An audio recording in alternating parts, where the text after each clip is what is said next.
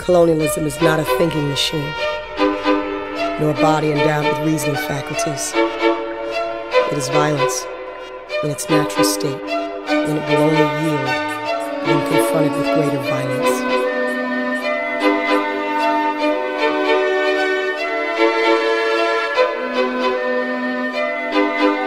It is violence in its natural state.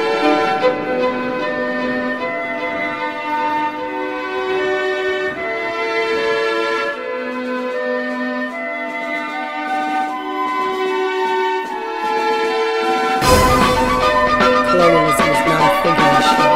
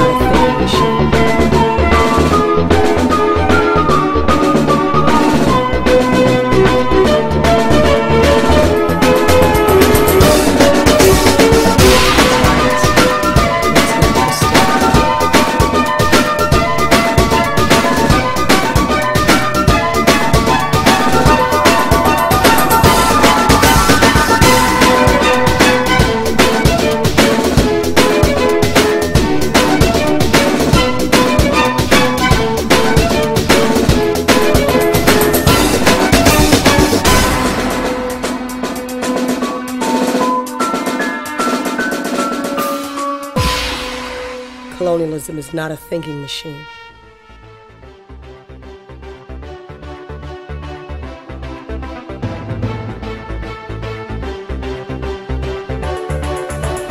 It is violence in its natural state.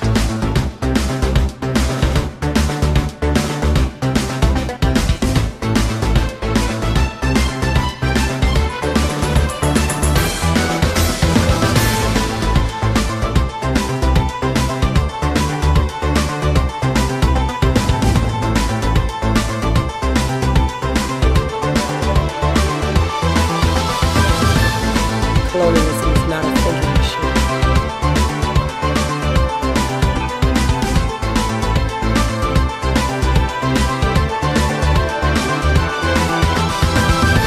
It is violence in its natural state.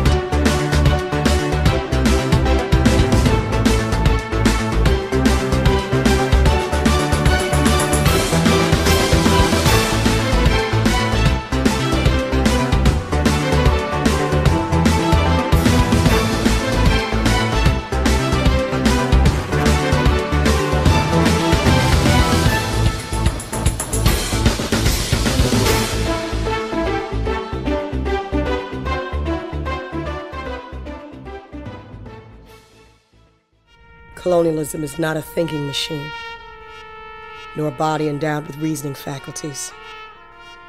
It is violence in its natural state, and it will only yield when confronted with greater violence.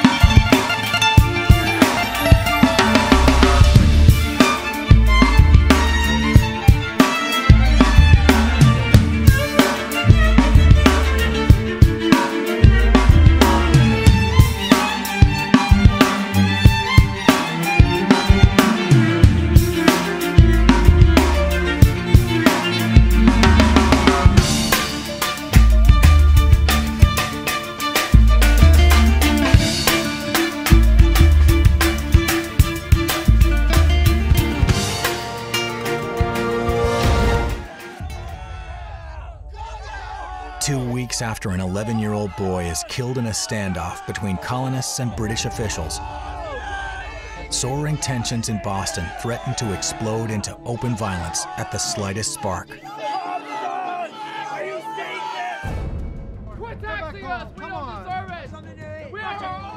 On the cold winter night of March 5th, 1770, an angry mob hurls snowballs at nervous sentries guarding a customs house.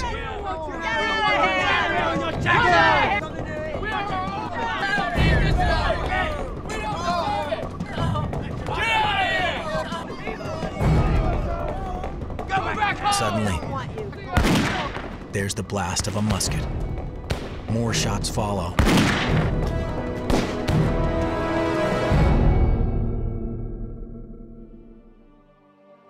After the last musket is fired, 5 colonists lie dead in what the Sons of Liberty will dub the Boston Massacre. With the Boston Massacre, tensions escalated dramatically because until this point, it still had been largely a political argument. Now, it's a matter of a show of force. Now, people have died. There is much more at stake than there had been before.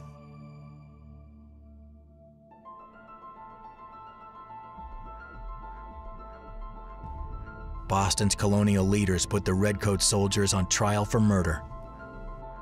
The lawyer defending the soldiers is a surprising choice, John Adams, one of the leading voices of discontent. These men, loyal servants of the Crown.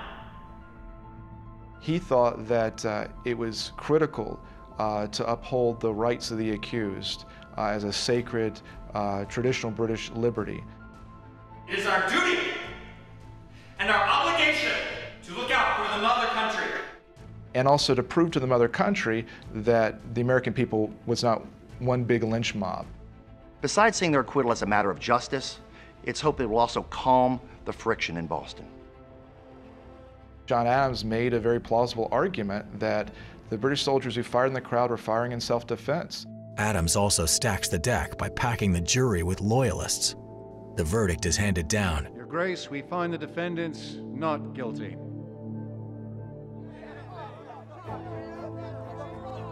The verdict enrages many patriots, but it does the trick of pacifying British officials.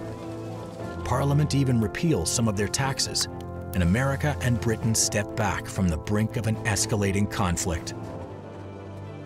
Revolutions rarely happen overnight, and the American Revolution was no exception. It was a slow burn of frustration and anger that built up month after month, year after year. One of the crucial moments in the saga was the Tea Party, brought on by the passage of the Tea Act in 1773. Here are 5 important points to fully understand the scope of the Tea Act and why it was so important to the birth of our nation. In the 1770s, one of the most valuable commodities in the Western world was tea. Tea was new, it was exotic, exactly the kind of thing that's easy to sell. But maybe not that easy. Because by 1773, decreased sales left the British East India Company with a surplus of over 17 million pounds of tea just sitting and rotting in warehouses in England. The country's biggest and most important company was in serious trouble. The British East India Company needed a bailout, and they looked to the North American colonies for a solution. Normally, British tea merchants sold tea to American traders in London at a markup, who would then sell the tea to colonists. The British government thought, why are we using American merchants to sell our tea when we can just ship it there ourselves? So they cut out the middleman by passing the Tea Act of 1773, which allowed the British East India Company to ship and sell their tea directly to the colonies at a lower cost. The idea being that a British monopoly on tea sales in America would ease the company's financial burden. Now, it's important to understand that the Tea Act was part of a larger effort by the British Crown to squeeze as much money from the colonies as possible.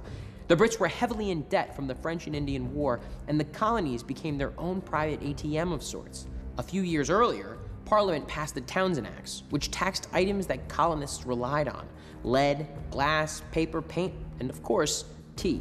The backlash was so severe that the British repealed all the Townshend Acts, except for one, the tea tax. Colonial tea merchants were furious.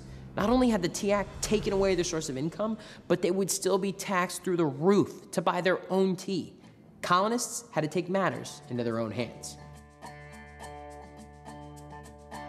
December 16th, 1773.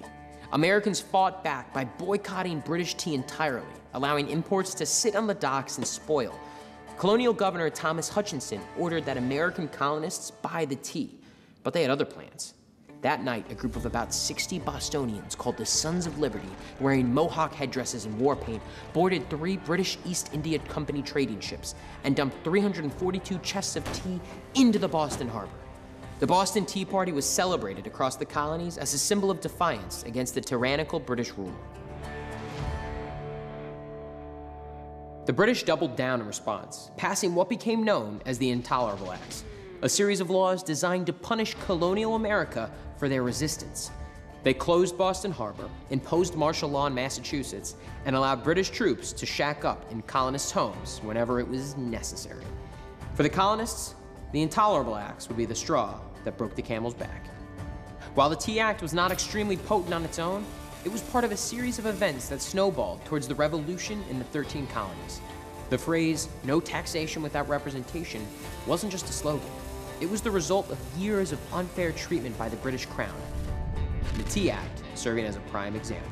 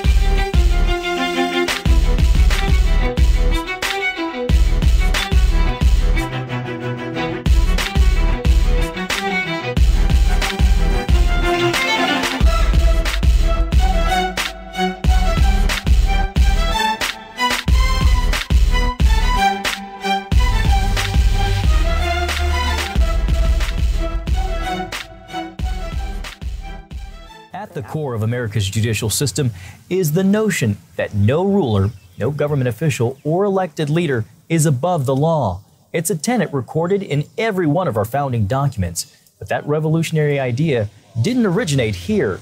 It came from a 13th century peace treaty that has shaped the free world for 800 years.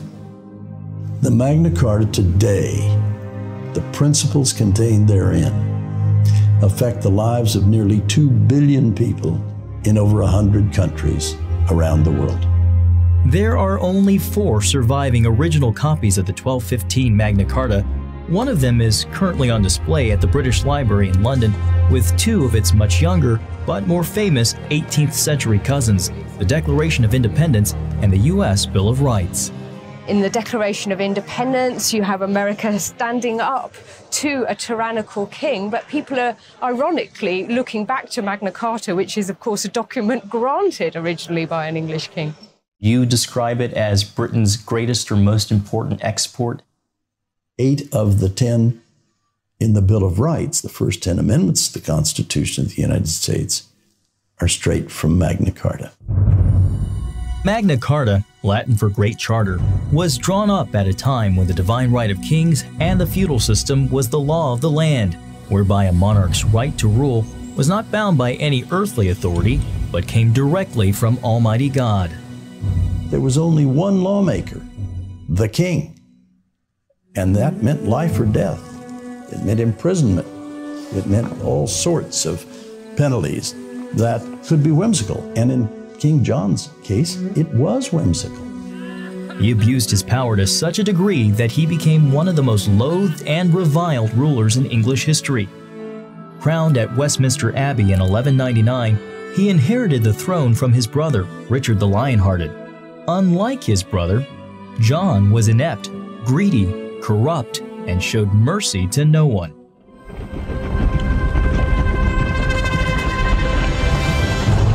In the first 5 years of his reign, he lost most of his inherited lands in France through military and foreign policy blunders. Chronicler Gervase of Canterbury called him John Softsword. His wars were unpopular and costly, so he placed heavy tax burdens on his subjects to finance them. He was very good at fundraising. He was selling off widows to widowers and instructing them that they had to marry this woman, and if they didn't want to, then he'd fine them. If he did want to, he'd take money for it. In the meantime, she might try to bribe him to stay single because she couldn't stand the sight of the particular chap he was offering. And so he was collecting money from all three. If the barons owed him money, King John took their children as hostages until full payment was made. He would also degrade the wives of his noblemen with lewd and lustful behavior and added insult to injury with more taxes. And that was the thing that really led to the theme of no taxation without representation. He'd tripled their taxes. Perhaps his most insidious offense was his abuse of individual rights. He meted out judgment and punishment without due process. When his Welsh barons threatened rebellion in 1212, he had 28 of their sons hanged. Matthew Paris, a 13th century historian, famously wrote, "Foul as it is, hell itself is made fouler by the presence of King John." The political climate in January of 1215 boiled over with revolt among his beleaguered yet well-armed barons. They confronted the heavily guarded John here at London's Temple Church and demanded that he fulfill his sworn oath and restore the ancient liberties granted to them a century earlier by King Henry I. According to one historian of the time, John scoffed and vowed he'd never grant them liberties that would render him their slave. A seriously tense and divided standoff ensued. By spring of that year, the barons renounced their allegiance to the crown and took its capital, London. With John the Softsword cornered and forced into negotiations, he chose a serene meadow called Runnymede. King John met with the barons here in this open field at Runnymede along the banks of the Thames River, 2 miles south of Windsor Castle, to make peace. It was on June 15, 1215, that he affixed his seal to the Magna Carta, the Great Charter. The peace treaty, originally called the Articles of the Barons, contained 63 clauses that limited the king's powers in matters of the church, courts, trade, taxes, and individual rights. So it's a potpourri of all sorts of things that are terribly important, but the absolute principal thing is the elimination of the right of divine rule of a king. The following year, King John died of dysentery and was replaced by his heir, the boy king Henry III.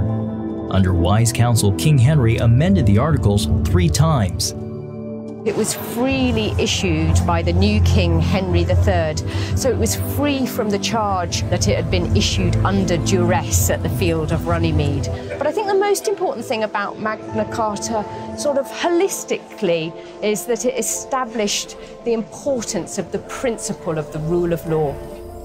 Magna Carta influenced centuries of English law and laid the groundwork for establishing individual rights. There's women's rights, actually, in the Magna Carta. A privilege of a widow not to be forced to marry without her consent. A women's rights. Same thing with children. There were children's rights in it. In time, many of the articles lost their relevance, but there's one today that remains the bedrock of America's judicial system. The key clause, which is buried in the middle of Magna Carta, it's not given any particular prominence in the document itself, but guaranteeing access to justice and the right to a fair trial. And that last clause, which is the one that's really stood the test of time and that people have looked back to over the centuries ever since, that's the one that's really at the heart of Magna Carta's fame today. Through the writings of Sir Edward Coke and others, Magna Carta and its ideas made their way to the shores of the New World, where again the king's subjects were on the verge of revolution. No taxation without representation. That's very important. It was, of course, the battle cry of the American Revolution. So they definitely looked back to Magna Carta as the embodiment of ancient rights. A medieval historian said of King John, he feared not God, nor respected men. It was, however, out of his abuses that Magna Carta emerged and over time became the cornerstone of liberty, law, and democracy. I think it's amazing in this 800th anniversary year just how much national and international interest and excitement has been generated around the Magna Carta and how it's moved from being a medieval peace treaty into one of the most famous and iconic documents in the world. For CBN, this is John Jessup reporting in London on the 800th anniversary of the Magna Carta. In the U.S., we love our Constitution. But it wasn't always this way. Before the Constitution and government we have today, we had a sort of prototype constitution called the Articles of Confederation, which created a nation of independent states only loosely linked together by a single Congress. The Founding Fathers intentionally designed a nation with a very weak central government. There was no judicial branch, no executive branch, so there was no president. Which, when you think about it, it makes a lot of sense. You know, the colonists had just been through a really bad breakup with the British king, and they're not about to get back together with a government who looked just like their ex, okay? We've all made that mistake before, okay? You go and date a girl like the last girl you dated, you're gonna get hurt, okay? Don't do this to yourself. The Congress, which was just a single chamber with a delegate from every state, did have some power, like the authority to make treaties and alliances, maintain an army, and coin money. But they couldn't levy the taxes to pay for those things. In fact, under the Articles of Confederation, paying federal taxes was voluntary for the states, who of course were like, no thanks, we're good. The US had borrowed money from European investors and nations to pay for the Revolutionary War, but with no power to tax, the United States couldn't pay back any of those debts, creating a huge economic disaster by 1787. With no funds and limited power, the central government couldn't do much to protect peace at home. This became abundantly clear during Shays' Rebellion in 1786, when farmers in Massachusetts violently protested against the state's high taxes. So if the Articles of Confederation weren't working, why didn't they just make changes to it? Well, it was practically impossible. Amendments to the Articles needed unanimous consent, and the delegates from the 13 states had more opinions than a YouTube comment section. By the way, you should comment on this video right now. Say something nice about it. This weak Congress and a broke, ineffective federal government eventually proved to be too much of a burden on the United States. Because when 13 different state governments held all the power, nothing was getting accomplished. The Founding Fathers found this out the hard way. So they went back to the drawing board, drafting a new and improved Constitution, which is still the law of our land today.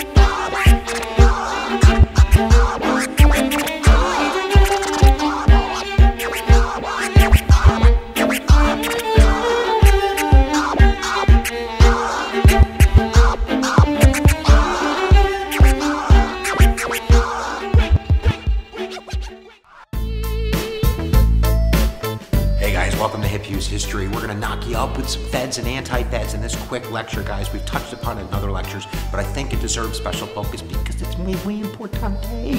So giddy up for the learning, guys. Why don't we go get her done right now? Feds and anti-feds.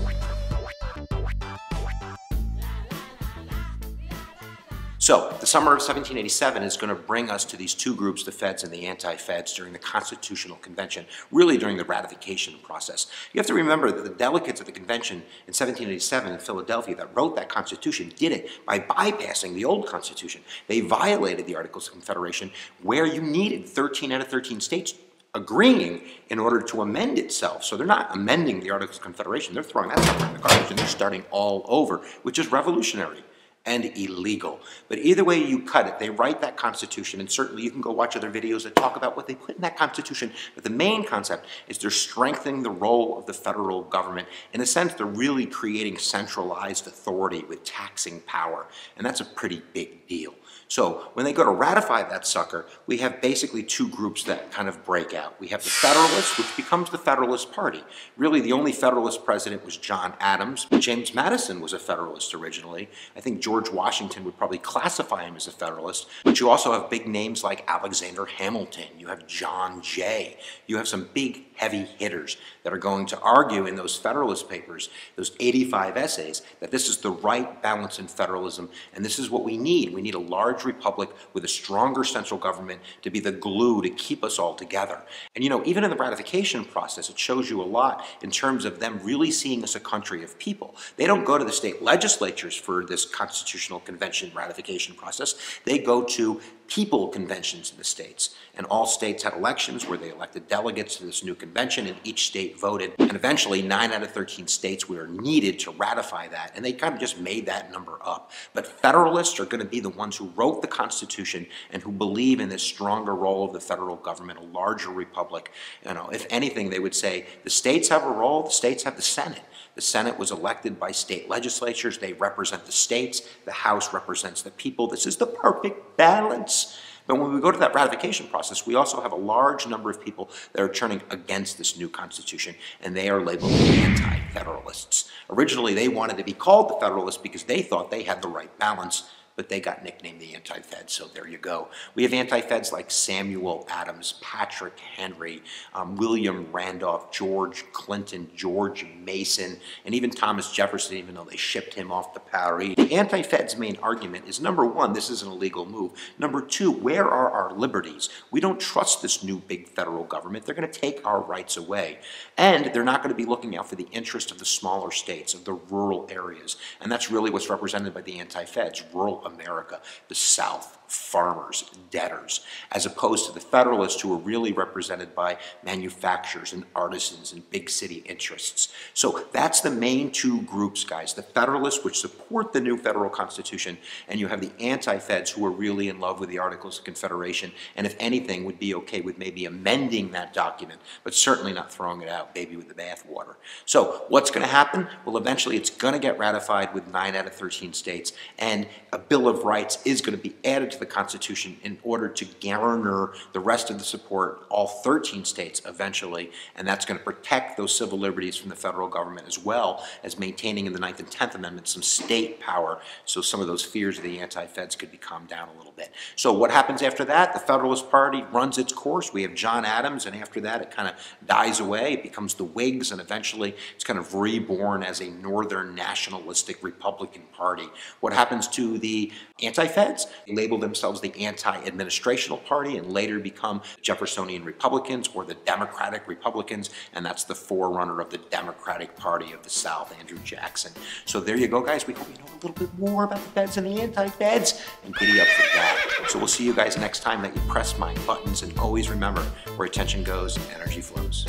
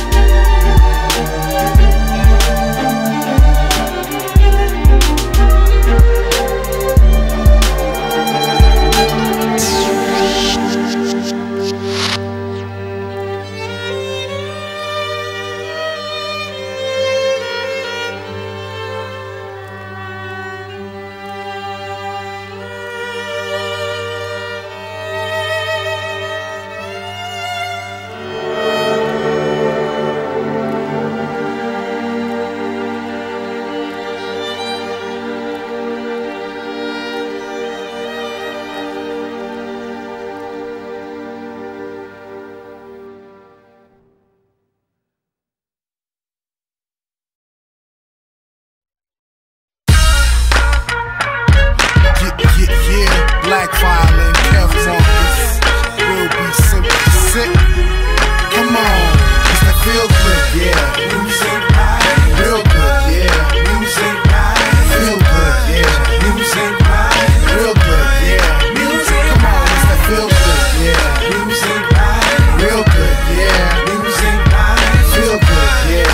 Music right, real good, yeah. Music, come on, feel good, yeah.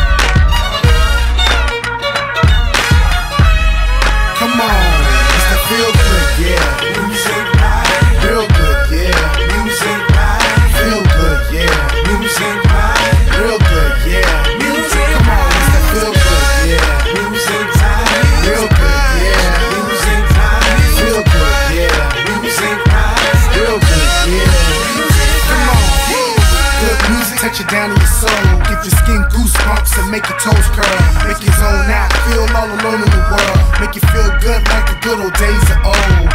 Remember having picnics on a Sunday, make sure it's a fun day, forget all the gunplay.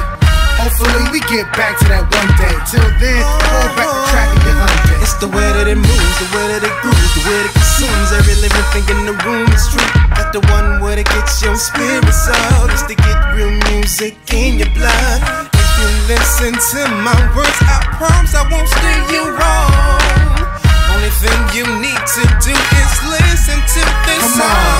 It's the feel good, yeah. Music time, real good, yeah. Music time, feel good, yeah. Music time, real good, yeah. Music, come on, it's the feel good, yeah. Music time, real good, yeah. Music time, feel good, yeah. And it feels just real good, yeah. It's the real, come on. Come on, come on, it's the real good music. Come on, it's the real feel music. Come on, music makes me feel so right.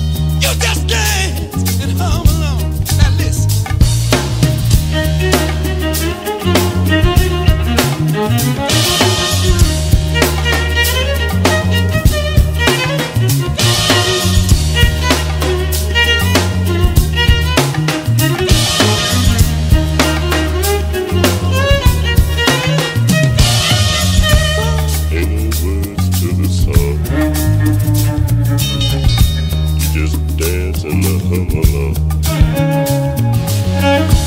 Ain't no words to the song. Just dance and hum along.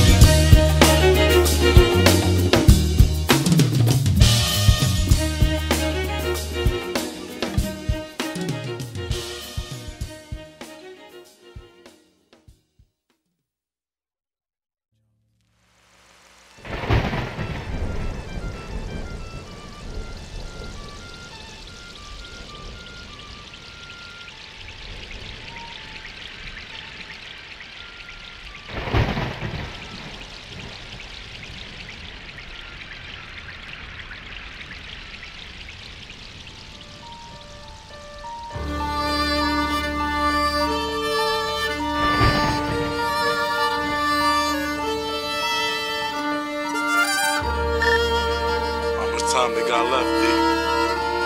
They got about 10 seconds. 10 seconds. Think they ready? Someone would find out, man. I want every genre to stand up and bump to this. Let's do it. Grab your strings. Grab your strings. Your mics. Your mics.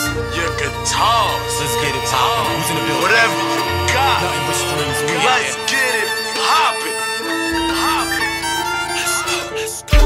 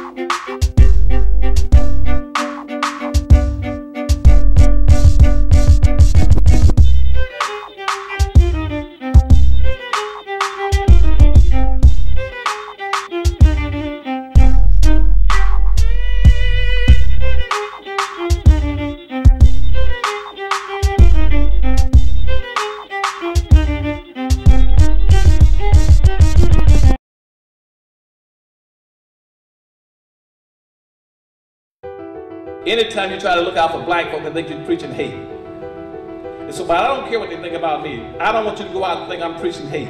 But I want you to start developing some things. And everything I say to you this morning is to break that trick, that game that you're locked into. And in my Powernomics book, I call this Powernomics. Powernomics means learning how to use social economic judo. That's what I'm saying? And I want you to learn how to start flipping the script. We're going to come out of this condition because time is running out. I don't prophesy something's going to happen in the future. I'll tell you the date, the time, and the place it's going to happen. And I haven't missed one yet. Now, the time is running out on us. You're now a permanent underclass. In about another 7 or 8 years, right in the early 20s, only 25% of the people working today would be necessary to even have a job. Only 25% who are working, of those working today will be working by the year 2021. That's the first thing. Second thing is that probably about somewhere between about 40 to 50% of all the black people that were alive in 1998 are going to be dead. And whether you live in Africa, the Caribbean, or America, you're going to die. You're going to die either as a direct or an indirect result of terrorism or natural disasters or man-made catastrophes. Why? Because black folk don't own and control the vital resources necessary to take care of yourselves.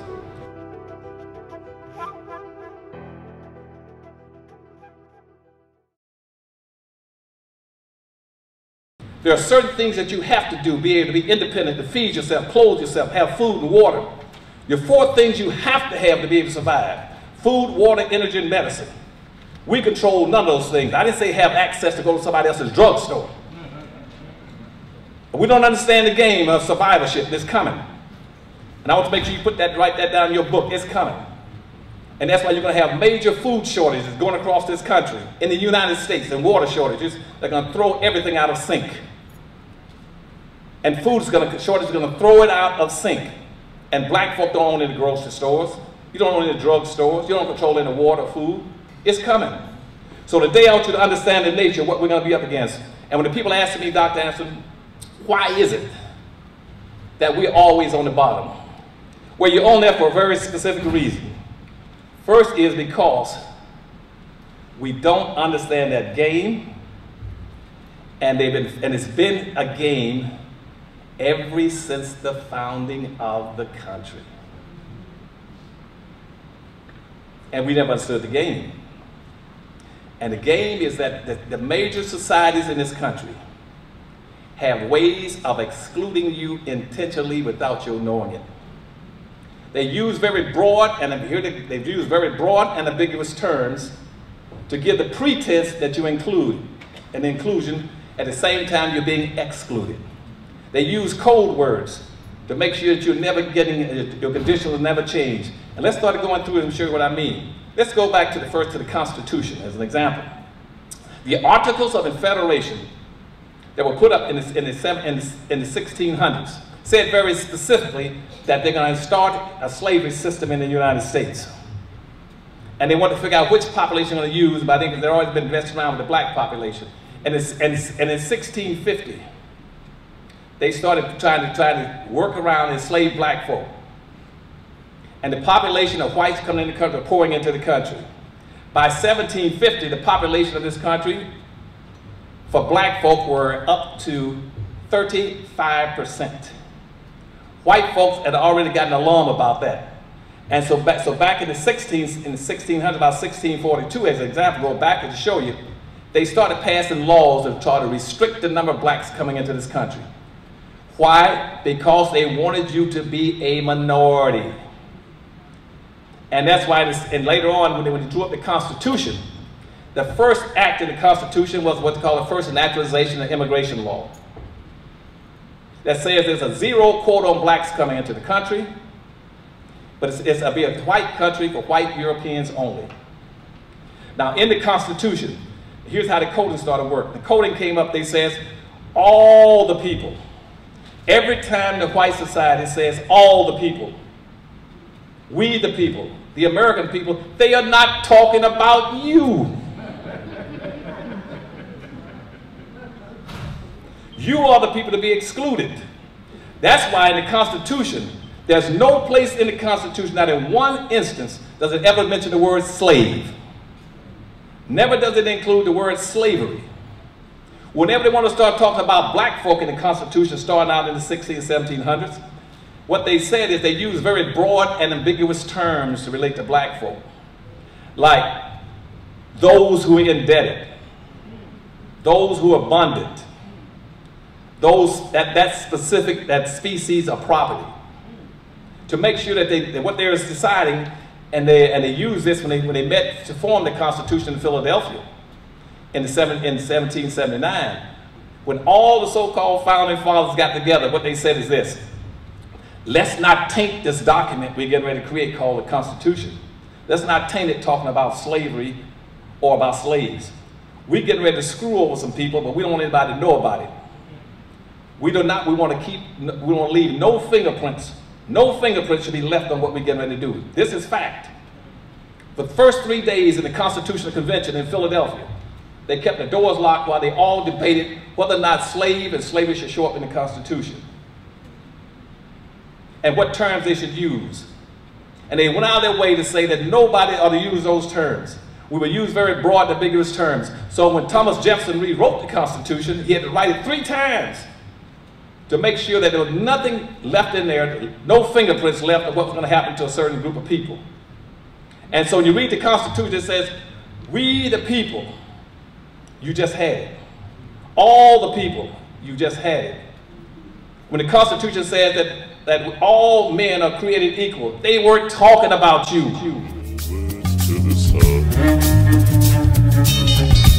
Just dance and love. Ain't no words to the song. Just dance and love.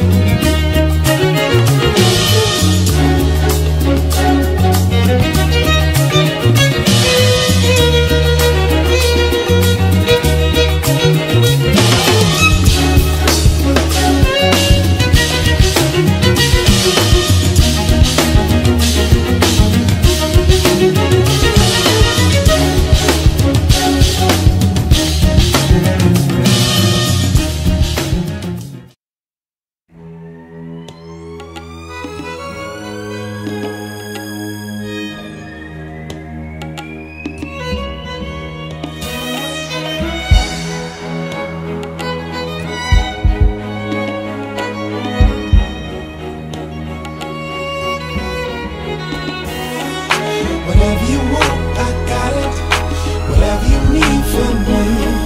No matter the reason, lady, I give you everything you need. Even though time gets hard, I know that you won't part from me. I know I don't wanna lose you, girl. Baby, as long as you're in my life, I won't go crazy. As long as you know you're mine, lady. All the things I've never felt, all the things I've never seen. In my life, I know you drive me crazy. I know that we've been through so many things. There's no need for you to feel this way again.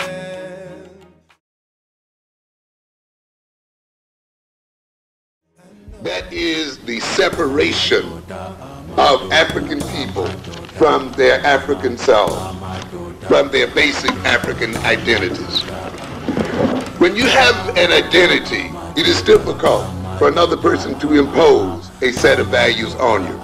Because having a positive identity and a solid identity is a defense against being penetrated by alien forces. A positive identity functions to locate us in the world, in space and in time and in history. A positive identity gives us a sense of purpose and a sense of direction.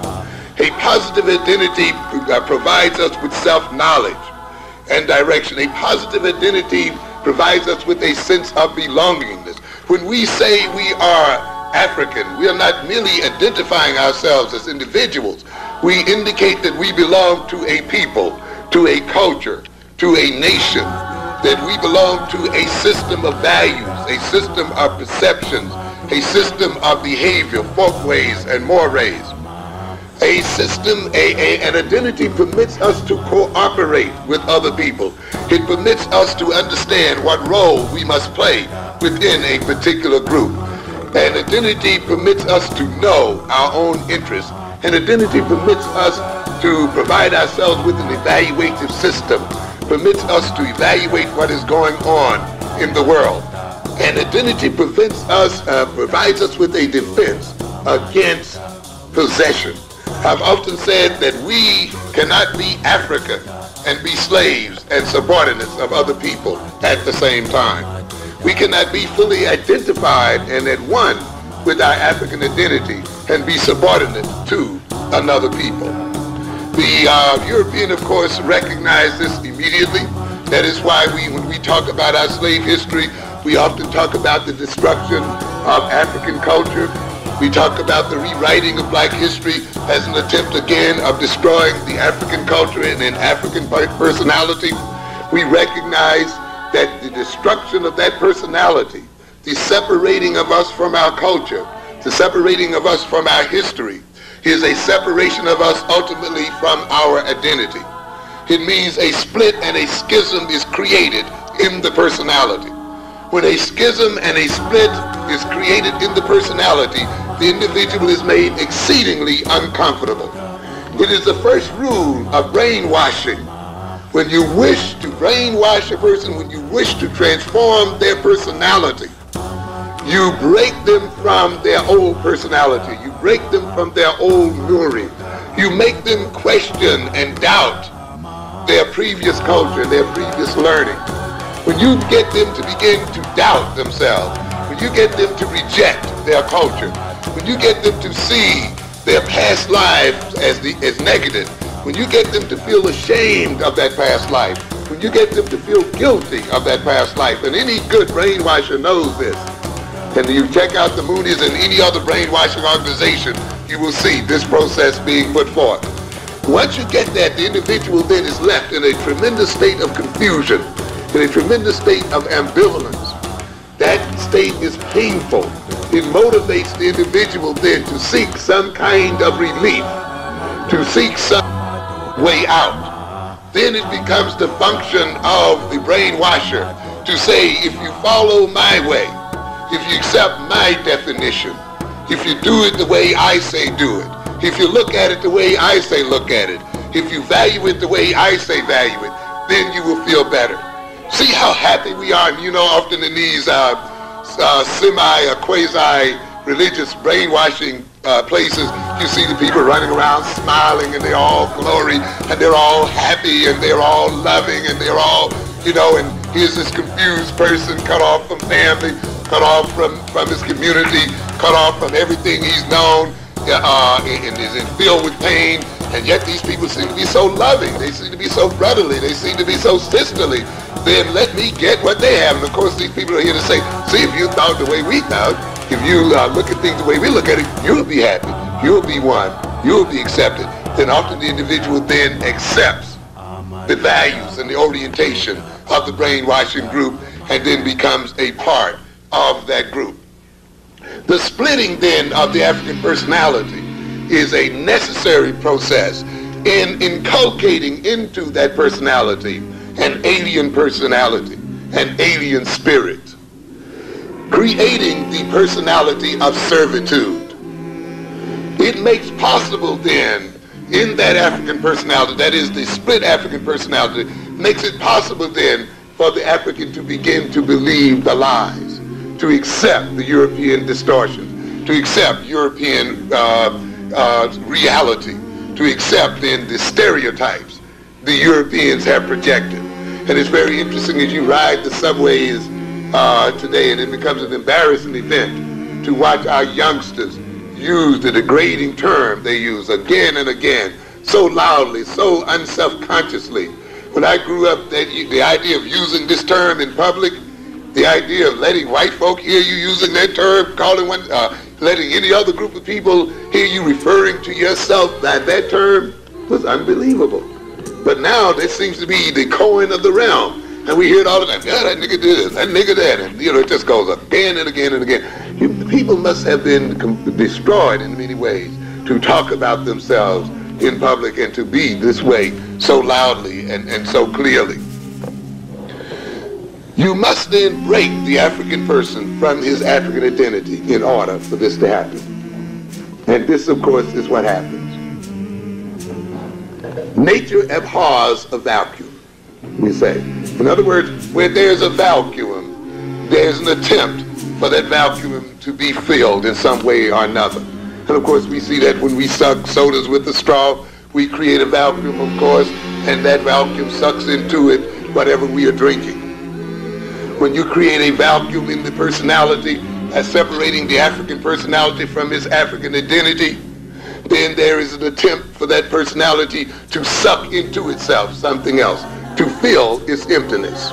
When the European then is in control of information, when the European is in control of so-called knowledge, when the European is in control of so-called reality, in control of definition and so forth, it will be these things that are sucked into the African personality. When the European projects lies as truth, there will then be these lies sucked in through the vacuum of the split African personality and accepted as truth. And then this personality, these sucked in lies, these sucked in perceptions, these sucked in distorted views of reality will take on a life of their own. They will take on a structure and an organization and represent themselves as a personality.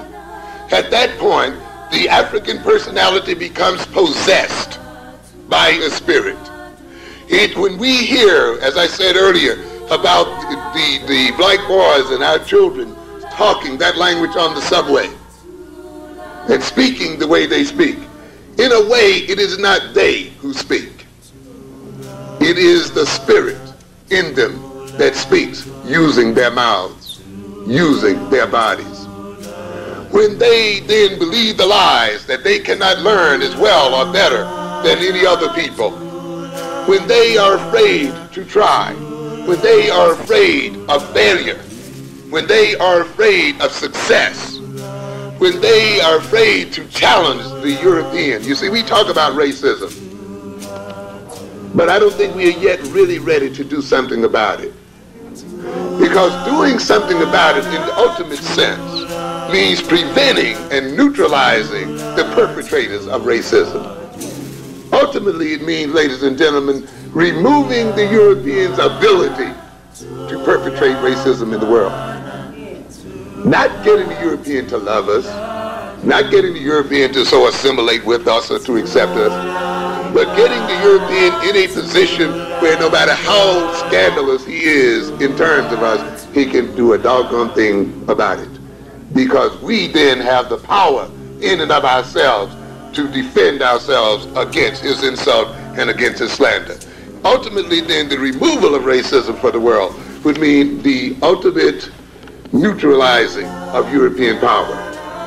But many of us are not ready yet to take on that task. Many of us are still afraid that we are not up to that task, that we cannot defeat the European, that we cannot neutralize the European. So we have opted for some kind of armistice, some type of suing for peace, some type of getting along, because we figure that is the best that we can do. Then in this sense, then we will be continued to be possessed by an alien spirit. And that alien spirit then will speak to us. When we then fail to believe in ourselves as people, it is because that spirit has taken over us, and it says to us what the European has said: you can't succeed, you can't run the world on your own, you're incapable of having a culture. Without us, you wouldn't have VCRs, you wouldn't have TVs, because see, you're not technical, and you know you love it. You wouldn't have compact disc, and you know you're into your music, you see, and you wouldn't have this, and you wouldn't have that. Europeans are mathematically gifted, and you are not mathematically oriented, and Jews can count money, and you don't know how to keep money. That means that there's a spirit in us, and that spirit whispers to us, and it keeps us from attempting many of the things that we should attempt. This can only occur when we have been separated from our African selves. The alienated African then lacks insight and clear, realistic vision of himself and of the world, and finds himself at a loss as how to extricate himself from servitude and damnation. In other words, as long as we accept that alien spirit in ourselves, we will be confused as to how we are going to get out of our situation. Today, we see a lot of confusion in terms of the education of black children.